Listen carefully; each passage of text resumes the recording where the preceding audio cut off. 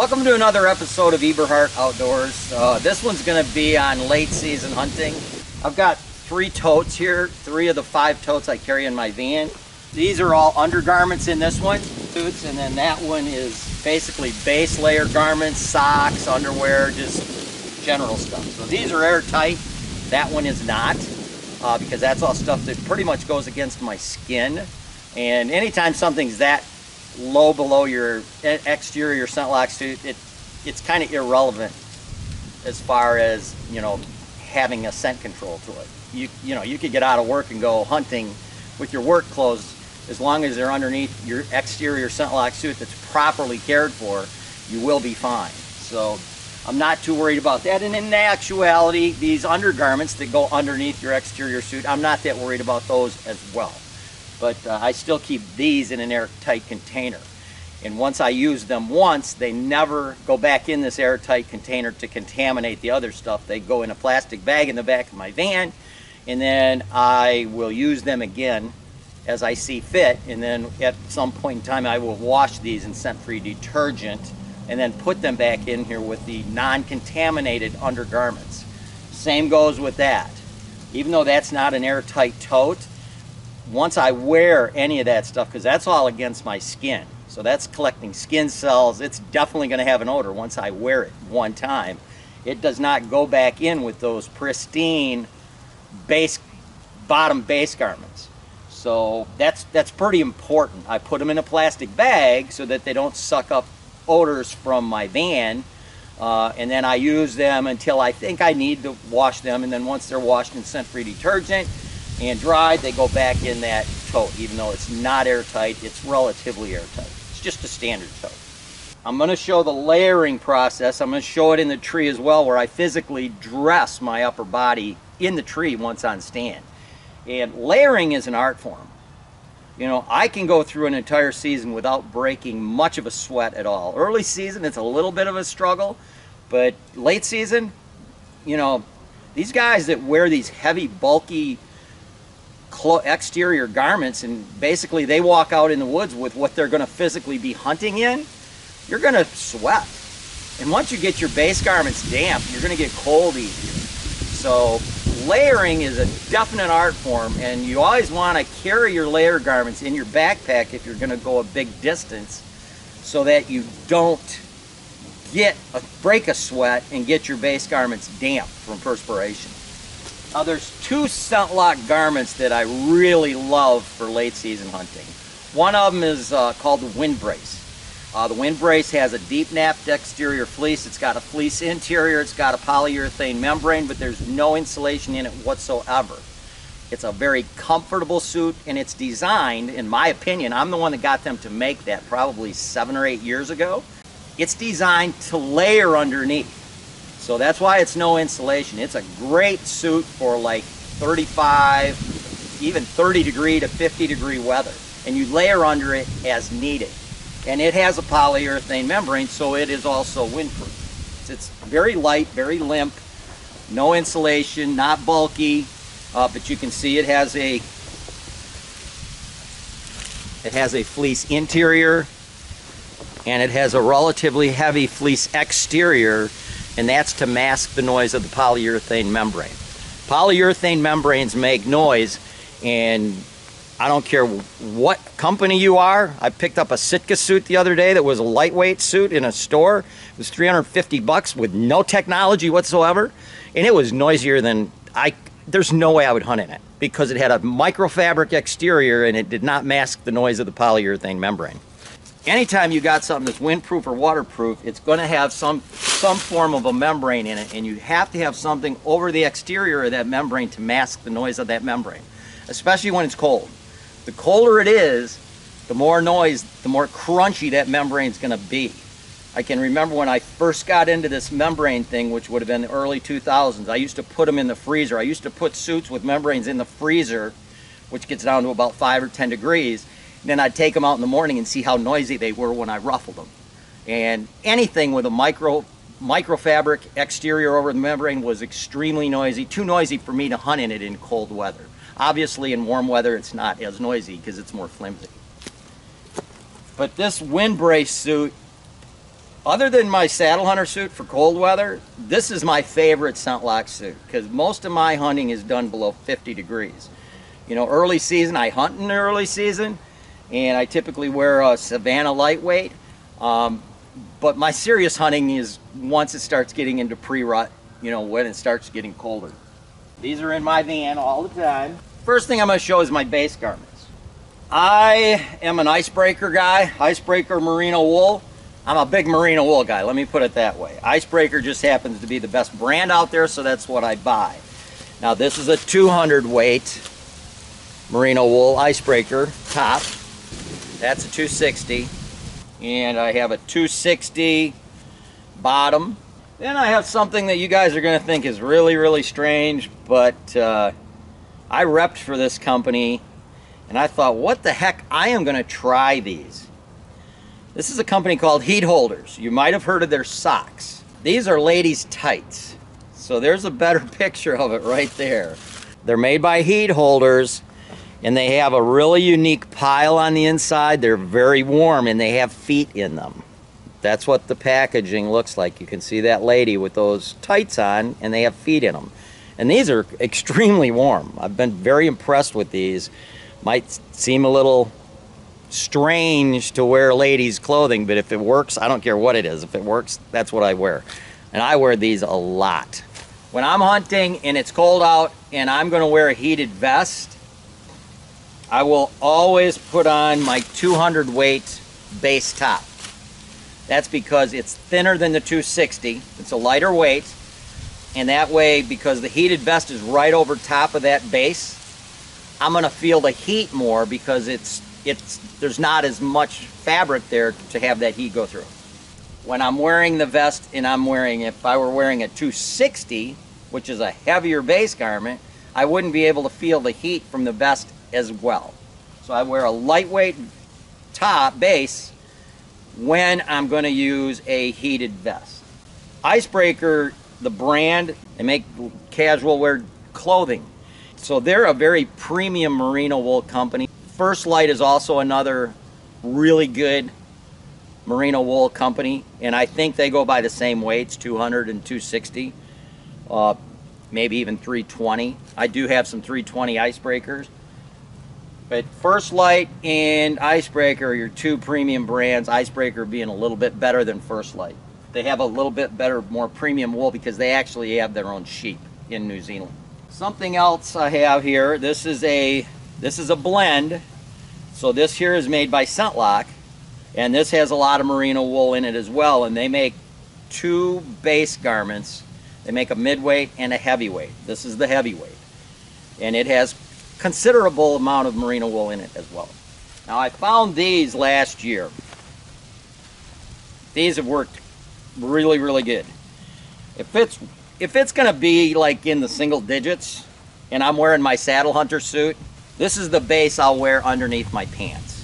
So I'll put on those ladies' tights, and then I'll put these on. These are made by Badlands, and these have 40 grams of Primaloft in the body of in the whole entire body of these pants. These were not cheap. They were like 150 bucks. Anytime you get anything with Primaloft, it's going to be expensive. But when it's down in that single digit temps, this will definitely keep your lower body warm. Usually your lower body you don't have issues with, but if it gets down in 5, 7, 8 degrees, this definitely will help keep you warm. Concerning socks, I'm the same way. I'm a big merino wool guy, so I've got a lot of merino wool blend ScentLok socks. And then I have, as far as my heavyweight socks, again, Icebreaker merino wool heavyweight socks. Here's another pair. Socks are a big deal. You know, to keep your feet warm, you have to wear decent socks, something that's going to wick moisture, and also the fibers in merino wool have qualities for insulation qualities. And again, I'm just showing cold weather stuff here. So if I were going out hunting, and let's say it's going to be anything in the 15 to 20 up to 30 degree temperatures, what I'll do is I'll wear the 200 weight merino wool base, then I'll put on the heated vest over top of that, And then I also have another thing I'll put over top of that, and then I'll put on my Saddle Hunter jacket. And when you're looking at heated vests, and I highly recommend buying a heated vest, I'm going to show you a couple here. Make sure, if you're looking at them online or in a store, make sure you get one that accepts a USB standard power pack battery. There's several companies that do not allow you to use a standard power pack USB port battery. Yeah, that means you have to buy their own prioritized batteries, which are going to cost you a lot more. To buy a USB battery, you can go, a lot of gas stations sell them. You can buy them at Walgreens, Walmart, CVS, Home Depot. You can buy them any place. So you want to get batteries that are a minimum of 10,000 amp hours, and you want to make sure you get USB power pack batteries. And a 10,000 amp hour will typically last, if you have your vest on medium, it's typically going to last you probably 3 to 4 hours. This is a vest. That's the battery it comes with, Venustus. It's got 2 USB ports on the top. Comes with a charger, obviously, and it comes with a 10,000 amp hour battery, which is pretty rare. Usually when you buy vests, they come with cheesy little 3,000 to 5,000 amp hour batteries, which don't last you very long whatsoever. So this comes with a decent battery. But one thing I like about this, it has some fleece interior. It's got a little bit of insulation, but it does not have a collar. Again, I don't like collars. I don't like all the collars balling up my front of my neck and making me gag and get a little bit of a gag reflex, and then I have to drink water. My throat gets dry. So that's one reason I don't like collars. Also, the collars, they stick up, some of them really high, and I feel like they're going to impede in my shot once I release an arrow, because a lot of them stick out where your gap in your string is between your string and your bow. So this one is, again, Venustus. You can buy this, and they also sell bottoms. I think they're like 120, 130 bucks per piece, which is actually pretty cheap. And another thing about this one I didn't say, this has dual controls. So this has controls for the front and for the back separately. And they all come with high, low, and medium. And they have different light colors for whatever setting you have it on. Most heated vests come with a single control, so when you adjust, you're adjusting both sides. This one's kind of cool because you can put more in the front and less in the back, or vice versa. And the battery goes in this pocket right here, fits nice and neatly in this pocket, and you can keep it in there as you're putting it on. It stays tight in that pocket. This is one I've had for several years. I really like this one too. This one is made by a company called Walston, and again, it has the dual controls front and back. And this one has an element in the collar. This does have a collar. So when I put this on, I tip this front left side of the collar down to make sure it doesn't stick up and impede with my shot. So the right side is okay, but I tuck that underneath as I zip it up. But this one here with that collar heat is actually kind of nice in the back of your neck. And this has insulation in it as well. So even when you wear this as a layer garment, even if you don't apply the heat, it's still going to help keep your core body warm. This here is a heavy fleece vest that Suntlock made. I chopped off the collar, and it's got some heavy fleece. So this is a really warm layering garment. It doesn't heat, but they do make a reactor heated vest. They're a little pricey. I think they're 200 bucks, whereas you can get them online for like 120 to 130 bucks. But they do make a reactor heated vest. Now this is a jacket I found in a store, and they were closing them out for the season, and I think I paid 130 or $40 for it. It's made by Hook. Now I'm not a big believer in buying brand name stuff, and Hook's kind of pricey for what it is. In my opinion, so is Sitka. And I was just happening looking through the store when I was up on a sales call. Was at Shooter's Range in Traverse City, Michigan, and they had this jacket, and I was looking at the label, and it has 100 grams of Primaloft in it. Primaloft is absolutely the best insulation you can get. They make it in different grades. They make it gold, they make a regular, and this is the regular Primaloft. It's still awesome, awesome. And it's a really light exterior. It's a very light shell.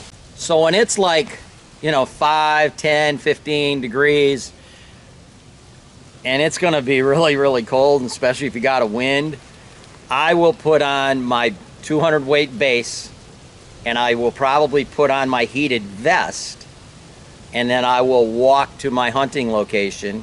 If it's a really long way, I'll just put on my base and then my SuntLock saddle hunter jacket, and I'll walk to my location, and I'll carry the heated vest and this in my backpack and put this on in the tree or at the base of the tree so I don't overheat with my walk. But when it's really, really cold out, I'm gonna have on that 200 weight base, then I'm gonna have on a heated vest while I'm hunting, and then I'm gonna have on this 100-gram Primaloft hook jacket, and this also has a polyurethane membrane. This is windproof. And then I'm gonna have on my saddle hunter jacket. So I've got a windproof jacket, I've got a windproof layer below that, and then I also have a heated vest, and then my merino wool 200 weight icebreaker base. And I can stay toasty, toasty warm. And I will probably, when it's that cold, have a hand warmer that I keep in my hands, in my pockets, on top of the saddle hunter, in the saddle hunter pants. I've already hunted in that weather with high winds, you know, 20-mile-an-hour winds, and I was toasty warm. I was not cold. Layering is an art form, I'm telling you, man. Layering, once you figure out how to layer in cold weather, you just don't get cold. When I used to do it myself, I'd wear all my stuff out to my location, and I would just be dripping wet with sweat underneath once I got there. So once you learn how to layer and keep your layers in your backpack and put them on at the base of the tree before you climb up, or once you get up in the tree, if you're comfortable changing in the tree like I do, and I'm going to show you, that's the best way to go. You know, when it gets down bitter cold, I have these, SuntLock makes these BE1 head covers, a heavyweight. They're a real heavy fleece interior. So I've got on my Spandaflage face mask, which I will show you, and I will put this on when it's really cold. The one I'm going to show you in the video is not a heavyweight, it's a midweight. And then I also take this is just a SuntLock beanie. This has carbon in it as well. So when I'm physically walking out to go hunting, this is what I have on my head.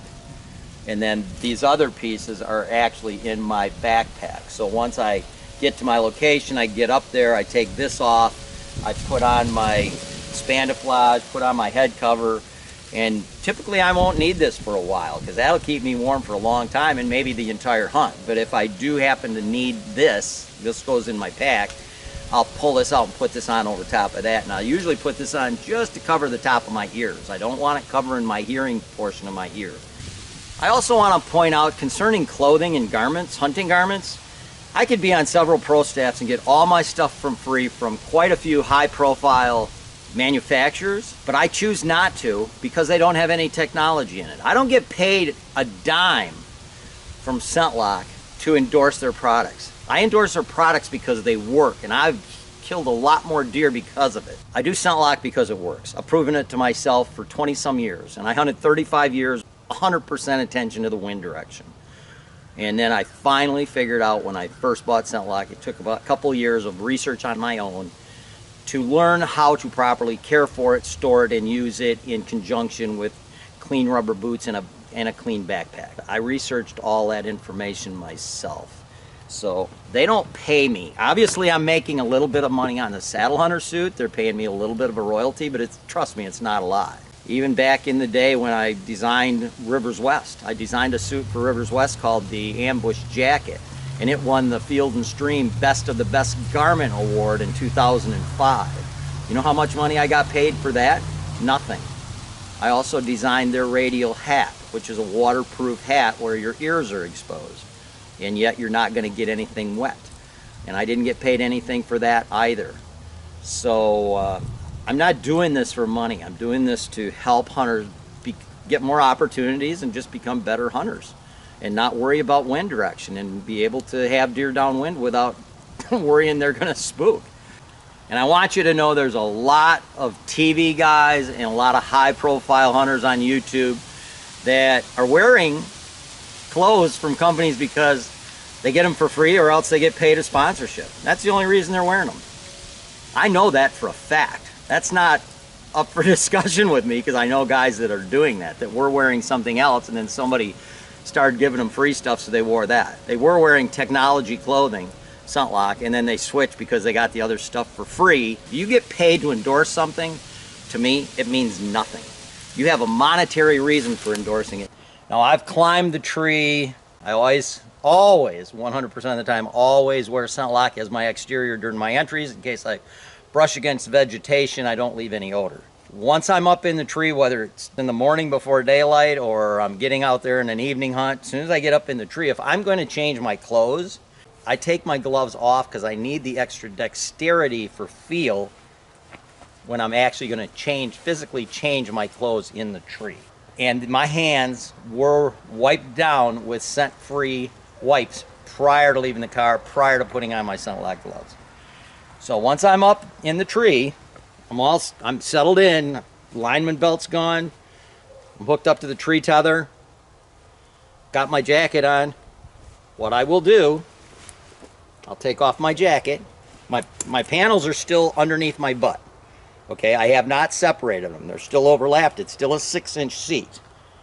Now, for you guys that might be a little bit afraid because a 6-inch seat, you haven't hunted out of a saddle long enough and you think a 6-inch seat might be a little bit on the shallow side, you know, you can go ahead and widen them up a little bit to make you feel safe. But the shallower your seat is when you're changing your clothes, the better.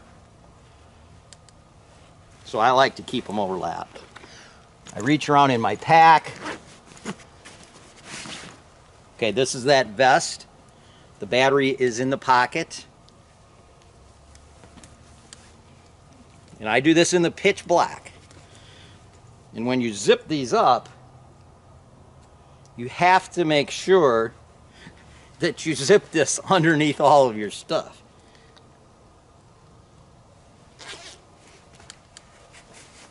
So there, I put on my vest. And you see there's no collar here, but it's got panels here for heat and panels in the back. And that Walston one I have actually has a panel in the back of the neck. It has a short collar on it. So I put this on. Now this is for a really cold weather hunt. I'm going to have my heated vest over my 200 weight icebreaker merino wool. Then I'm going to reach in there and grab this is that hook. 100-gram Primaloft insulated jacket.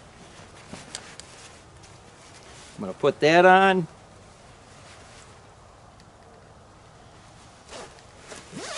Zip that up, and when I zipped this up, because this has a collar right now, until I cut this collar off, I turn that collar down inside. So I'm turning that collar down on the inside, so there is no collar.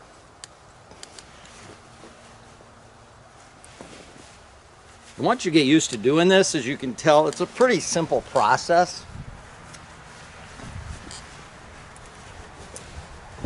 You know, I've got on a base garment, I've got on a heated vest, I've got an insulated hook jacket over top of the vest, and now I've got this on.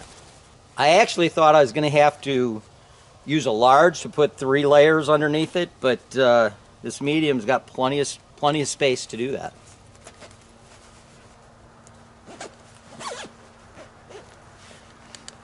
So once you've got that on, this is not the way I'm going to sit. This is going to be uncomfortable because everything's kind of draped over the edge of the saddle. So what I'm going to do is I'm going to grab the tree, lift up, and I'm going to reach down here and go to my inner layer, which is going to be the vest. I'm going to pull it down, and then I'm going to go to my next layer, which is going to be the hook jacket, and I'm going to pull that down. And then I'm going to go to my outer layer, my exterior saddle hunter jacket, and pull that down, and then I'm going to do the same thing over here. Reach up underneath there, grab the vest, grab the jacket, grab the exterior saddle hunter jacket, and then I reach down, I grab the outer panel of my ESS, reach around, pull it up, and then I widen the seat how I like it. Then I reach down here in front, and kind of as I lift my weight up a little bit, pull everything down tight. So now everything's tight. This is kind of how I like to sit. Usually right in here with my knees bent about 30 to 40 degrees to the tree is how I like to sit, with my knees into the tree. These pant pockets, I mean, they are perfect. My arms are 100% totally relaxed. Now, as far as my head cover, so I use this Spandaflage. I think it's made by Hunter Specialties. And you'd actually be surprised how warm this is. And I have these safety pins on here. Everything has a reason. So this safety pin pins to the very top of the collar on my base garment. Next is my head cover with drop-down face mask.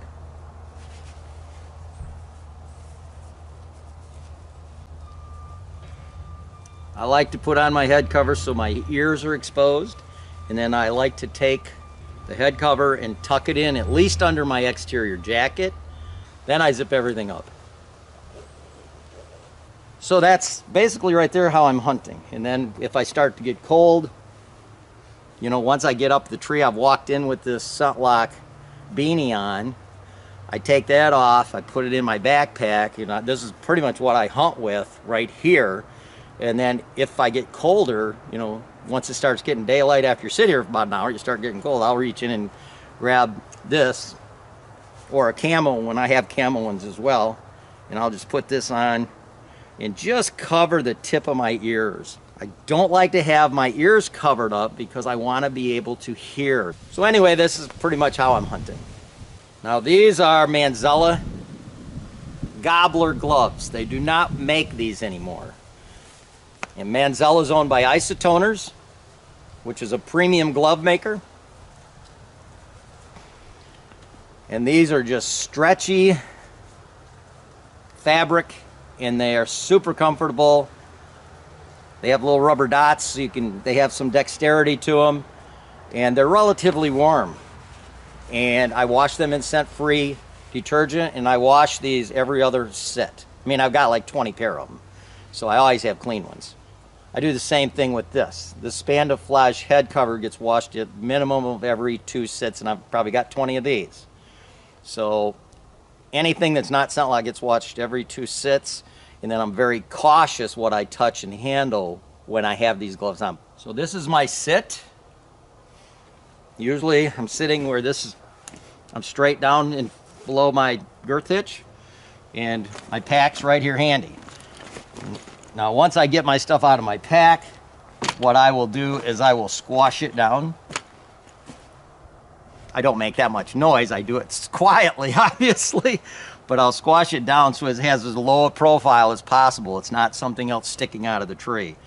I like to move around the tree, keep the tree as a hiding buffer, you know, and keep it where there's as little profile sticking out away from the tree as possible. Also want to give a shout out to Treehopper on making this phenomenal ring of steps. These steps, man, you put these on a ratchet strap, they are solid. You saw me move around the tree. These don't even wiggle. They're awesome. So again, Treehopper, I don't know what the hell he calls them, but they're a ring of steps, and I suggest if you do get a ring of steps from Treehopper, and you can buy your own ratchet strap wherever you want, any store sells ratchet straps, get at least 6. I've got 6 on this, and I could spread these out a little bit wider. So this tree here is probably 16 inches in diameter, 14 to 16. You could easily hunt an 18-inch diameter tree with 6 steps. They'd be gapped a little bit farther apart, but they would be fine. If interested, the links to many of the podcasts I've been on, or for information about my 2-day whitetail workshops that take place in March and April, please visit my website at deer-john.net.